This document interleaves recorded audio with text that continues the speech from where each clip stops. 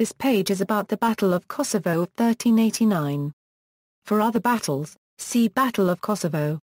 For the 1989 film depicting the battle, see Battle of Kosovo. The Battle of Kosovo, also known as the Battle of Kosovo Field, took place on St. Vitus Day, June 15, 1389, between the army led by Serbian Prince Lazar Hrebeljanović, and the invading army of the Ottoman Empire under the leadership of Sultan Murad I. The army under Prince Lazar consisted of his own troops, a contingent led by Serbian nobleman Vuk Branković, and a contingent sent from Bosnia by King Tvrtko I, commanded by Vlatko Vuković. Prince Lazar was the ruler of Moravian Serbia, and the most powerful among the Serbian regional lords of the time, while Vuk Branković ruled a part of Kosovo and other areas, recognizing Lazar as his overlord. The Battle of Kosovo took place in the Kosovo Polje, about 5 kilometers northwest of modern-day Pristina. Reliable historical accounts of the battle are scarce. However, a critical comparison with historically contemporaneous battles enables reliable reconstruction. The bulk of both armies were wiped out in the battle. Both Lazar and Murad lost their lives in it. Although Ottomans managed to annihilate the Serbian army, they also suffered high casualties which delayed their progress. Serbs were left with too few men to effectively defend their lands, while the Turks had many more troops in the east. Consequently, one after the other, the Serbian principalities that were not already Ottoman vassals became so in the following years. The Battle of Kosovo is particularly important to Serbian history, tradition, and national identity. Background: Emperor Stefan Uro IV the Mighty was succeeded by his son Stefan Uro V, whose reign was characterized by decline of central power and rise of numerous virtually independent principalities. This period is known as the fall of the Serbian Empire. Uro the Weak was not able to sustain the great empire created by his father nor to repulse the foreign threats and failed to limit the independence of the nobles. Uro V died childless on December 4, 1371. After much of the Serbian nobility had been destroyed by the Turks in the Battle of Maritsa earlier that year. Prince Lazar, ruler of Moravian Serbia, aware of the Ottoman threat, began diplomatic and military preparations for a campaign against the Ottomans. Preparations, army movement: after the defeat of the Ottomans at Plotnik and Bilia, Murad I, the reigning Ottoman Sultan, moved his troops from Philippopolis in the spring of 1388 to Ottoman. From there, the party travelled across Velbua 3/4D and Kritovo. Though longer than the alternative route through Sofia and the near Ava Valley, this route led the Ottoman party to Kosovo, one of the most important crossroads in the Balkans. From Kosovo, Murad's party could attack the lands of either Lazar of Serbia or Vuk Branković. Having stayed in Kritovo for a time, Murad and his troops marched through Kumanovo, Prijevo and Knjelain to Pristina, where he arrived on June 14. While there is less information about Lazar's preparations, he gathered his troops near Nia, on the right bank of the South Morava River. His party likely remained there until he learned that Murad had moved to Velbua 3/4D, whereupon he moved across Prokuplje to Kosovo. This was the best place Lazar could choose as a battlefield, as it gave him control of all the routes that Murad could take. Army composition: Murad's army numbered from 27,000 to 40,000 fighters. These 40,000 included no more than 2,000 Janissaries, 2,500 of Murad's cavalry guard, 6,000 Sipais, 20,000 Azaps and Akincis, and 8,000 troops from his vassals.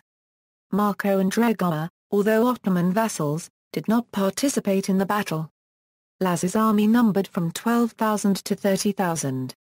Out of approximately 30,000 fighters present, 12,000 to 15,000 were under Lazar's command, with 5,000 to 10,000 under Vuk Branković, a Serbian nobleman from Kosovo, and just as many under nobleman Vlatko Vuković. The latter troops were sent by Bosnian King Tvrtko I to Romania. Mixed with Vukovic's army was a contingent of Knights Hospitallers, whom the Croatian Knight John of Pristina had led from Vrana. Several thousand were knights. Furthermore, there has been several anachronistical accounts which have mentioned that the Christian army of Lazar was far greater, and that it also included contingents of other nations, although these cannot be verified. Battle, troop deployment. The armies met at Kosovo Field. Murad headed the Ottoman army, with his sons Bayezid on his right and Yakub on his left. Around 1,000 archers were in the front line in the wings, backed up by Azap and Akinci.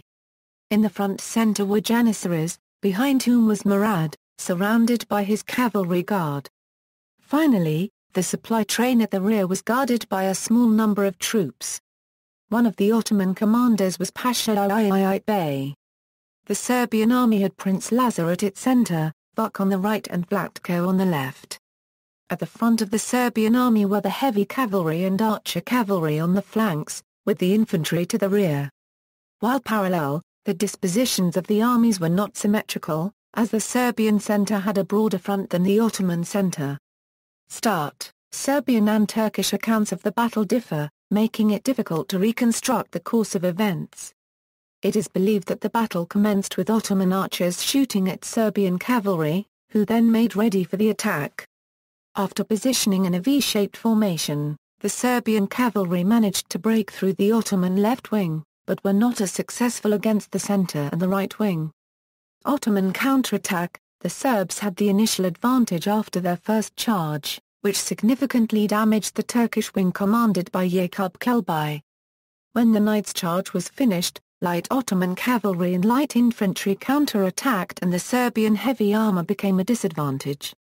In the center, Serbian fighters managed to push back Ottoman forces, except for Bayezid's wing, which barely held off the forces commanded by Vlatko Vuković. Vuković thus inflicted disproportionately heavy losses on the Turks. The Ottomans, in a ferocious counterattack led by Bayezid, pushed the Serbian forces back and then prevailed later in the day, routing the Serbian infantry. Both flanks still held, with Vuković drifting toward the center to compensate for the heavy losses inflicted on the Serbian infantry. Historic facts say that Vuk Branković had seen that there was no hope for victory, and fled to save as many men as he could.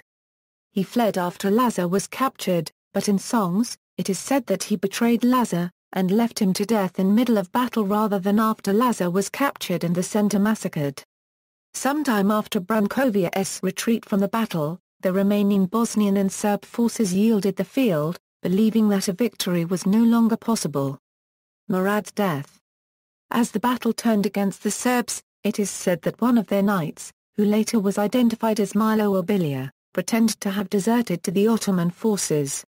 When brought before Murad, Obilja pulled out a hidden dagger and killed the Sultan by slashing him, upon which the Sultan's bodyguards immediately killed him. The earliest preserved record, a letter from the Florentine Senate to King Tvrtko I of Bosnia dated October 20, 1389, says that Murad was killed during the battle. The killer is not named, but it was one of 12 Serbian noblemen who managed to break through the Ottoman lines. Fortunate, most fortunate are those hands of the 12 loyal lords who, having opened their way with the sword and having penetrated the enemy lines and a circle of chained camels, heroically reached the tent of Murat himself. Fortunate above all is that one who so forcefully killed such a strong voivode by stabbing him with a sword in the throat and belly. And blessed are all those who gave their lives and blood through the glorious manner of martyrdom as victims of the dead leader over his ugly corpse. Another Italian account, Mignonelli's 1416 work, asserted that it was Lazar who killed the Ottoman Sultan. Succession to the Ottoman throne, Murad's son, Bayezid, was informed of the Sultan's death before his younger brother Yakub. Bayezid sent Yakub a false message, stating that their father had some new orders for them. When Yakub arrived, he was strangled to death, leaving Bayezid as the sole heir to the Ottoman throne. Aftermath and legacy. The bulk of both armies were wiped out in the battle. Both Lazar and Murad lost their lives, and the remnants of their armies eventually retreated from the battlefield. The Serbs were left with too few men to defend their lands effectively, while the Turks had many more troops in the east. Consequently, the Serbian principalities that were not already Ottoman vassals, one after the other became so in the following years. Furthermore, in response to Ottoman pressure, some Serbian noblemen wed their daughters, including the daughter of Prince Lazar, to Bayezid. In the wake of these marriages, Stefan Lazarević became a loyal ally of Bayezid, going on to contribute significant forces to many of Bayezid's future military engagements, including the Battle of Nicopolis.